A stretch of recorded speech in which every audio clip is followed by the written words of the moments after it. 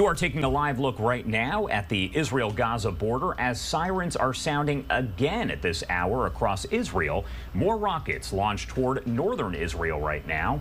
This comes as heavy fighting is being reported in the southern Gaza city of Han Yunis today, a day after Israel said that it was withdrawing thousands of troops from other areas.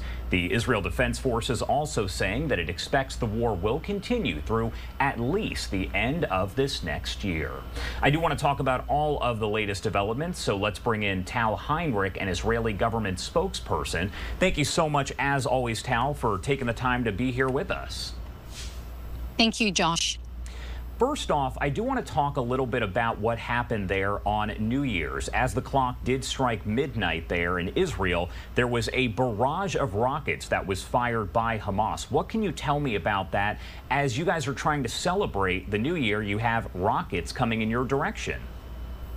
I saw it personally with my own eyes. I was based in Tel Aviv at midnight, and exactly when the clock hit midnight, Hamas fired dozens of missiles towards south and central Israel.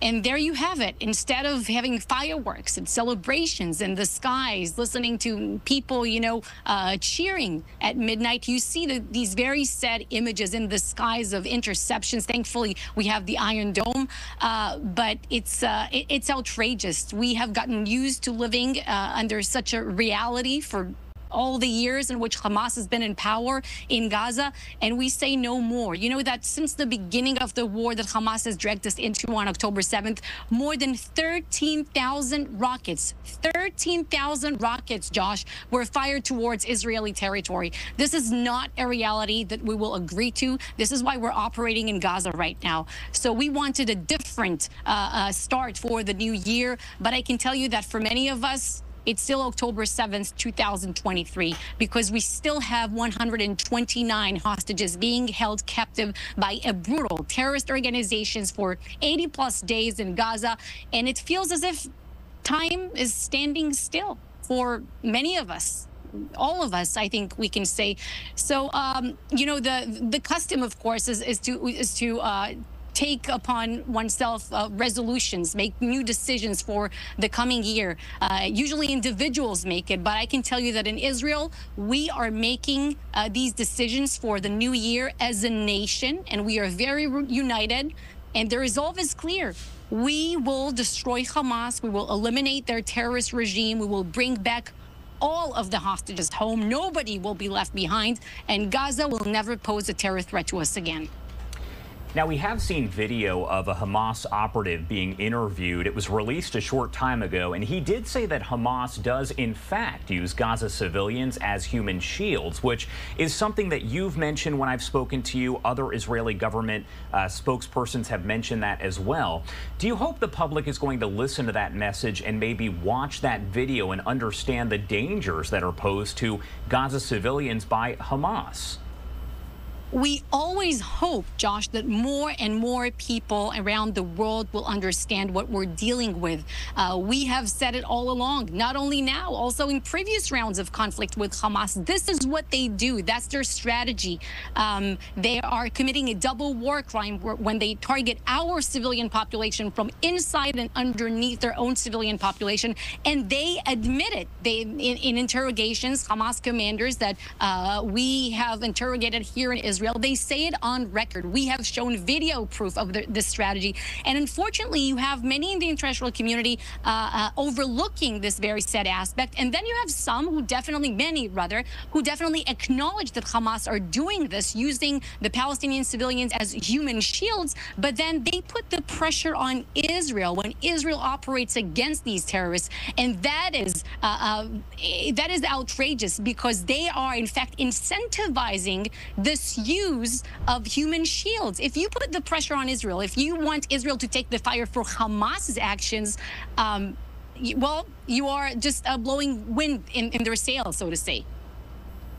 We've also seen some of the images that have been posted by the IDF as well as the Israel Twitter page. A lot of different organizations tweeting out these photos and videos that show more weapons have now been found inside of school classrooms, including kindergartens, right? Yes, and we found mini, tiny Hamas uniform tailored for children, photos of children, women with weapons. In fact, we have released also, the IDF released a video of one Hamas commander, a different one who was interrogated in Israel, and he admitted that they are exploiting children, using children to transfer ammunition. Who does that? What kind of monsters are using children for their war machine? This is what Israel is dealing with. These types of terrorists. That is outrageous. And to that I ask, well, where is UNICEF? Where is UNICEF? We actually heard an account, a firsthand account now from Mia Shem. She's the young woman who was shot, taken hostage by Hamas. And we did see the first propaganda video that was released by Hamas showed her, and she kind of talked about that video in about a 30-minute interview. What do you hope that people are going to take away from her story specifically? First, I watched the interviews with Mia. Both Mia and her family, her mother, are so courageous, so resilient. And I think that people out there have to understand that this is exactly what the Israeli nation is feeling right now. Yes, we have been through a terrible hell trauma on October 7th, but we will prevail. And Mia is a tremendous example of this. But Mia actually appeared in 2 propaganda videos. The first one when she was being held captive by Hamas, and if you remember, you saw in that video how they were treating her arm because she was injured. A vet actually operated her, as she described in her account to one of the Israeli channels. And it was pure propaganda, because in that video she said that they're treating me well. But when you listen to the interview, she's describing the hell she has been through, how she was traumatized, how she was watched 24/7 by a terrorist and his family, by the way, how she was starved, how she wasn't even, she had to change her own medical equipment, the band-aids, and so to say. And she has been through hell, but just like Mia, kept optimistic and knew that she will make her way out and prevail. We have a moral duty to Mia, by the way, to promise her that she can be completely safe now when she's in Israel, that the terrorists will never, ever get to her again. And to the ones who were, for now, left behind, that we will bring each and every one of them home. For that reason, we will continue with the operation, we'll continue with the war that we were dragged into, and we will eliminate this terrorist regime. And we've seen a lot of pro-Palestinian, or I really should say anti-Israel protests that have been taking place here across the U.S. They've been across the world. What do you say to folks right now who are taking part in those protests? I know that we talked about one right before we brought you on over at JFK Airport in New York, and there was one on Wall Street, the same group responsible for both. But what do you say to those protesters who are out there? That this is a time for moral duty. It's not just me saying it. The Prime Minister said it. President Biden said it. Many other world leaders who came here to stand with Israel in Israel throughout the war have said it. It's a time for moral clarity. It is very important that we, the international community, not only Israel, we just happen to be on the front lines of the war against terrorism right now, send an unequivocal message against terrorism. The year is 2024, Josh. Terrorism is a dead end, and everyone around the world must understand that terrorism is a dead end. So we are sending a clear message, not only to Hamas, but to every bad actor around the world right now. Don't try us, don't test us.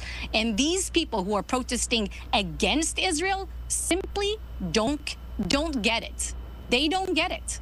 And I think they have to do some learning. They have to better understand what really happened here. And you know what? They're not really helping the Palestinian civilians. Maybe they think they are, but they're not. What they're doing is serving as apologists for Hamas, because if you're not standing for Israel right now, well, you're helping Hamas. And Israel does say that it is going to remove some of the troops there that have been on the ground there in Gaza. What does that say about the war itself? Is that saying that things are winding down? The fight against Hamas is ending anytime soon? No, not at all. We have very clear goals for this war. We said Hamas will be eliminated, Gaza will be demilitarized, and we hope that the Palestinian society afterwards will be de-radicalized. We also want to make sure that we won't see a resurgence, of course, of terrorism in the Gaza Strip, and that Gaza will never, ever pose a terror threat to Israel again. Now, this will take time. This will take time. And for that, we are making certain adjustments with the troops on the ground, the forces on the ground. But this is something very, very natural. It's just a reshuffling of the forces, some respite, some rest to some of the troops. But it says nothing about the bigger picture. My last question here, what can you tell me about the next possible deal for another hostage release here? Is there anything in the works? Are we far along in that? What can you actually tell me right now? That the hostages' plight is definitely the top of mind every day, every minute, every hour. They have been through horrendous things. That's what we're hearing from the ones who were released, and we will continue to pursue every avenue to bring about the release of all hostages. Now, we know that what created the conditions back in November to bring about the release of hostages, the ones who came back so far as per this outline that was mediated by international actors, was the pressure that we exerted on Hamas in the war on the ground.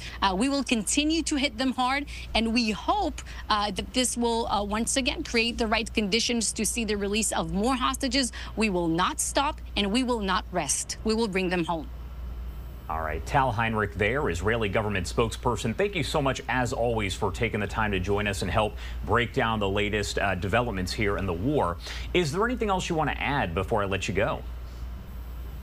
I would like to say happy 2024, a safe and secure one to all of your viewers. All right. Thank you again for taking the time to be here with us. We appreciate it. Of course.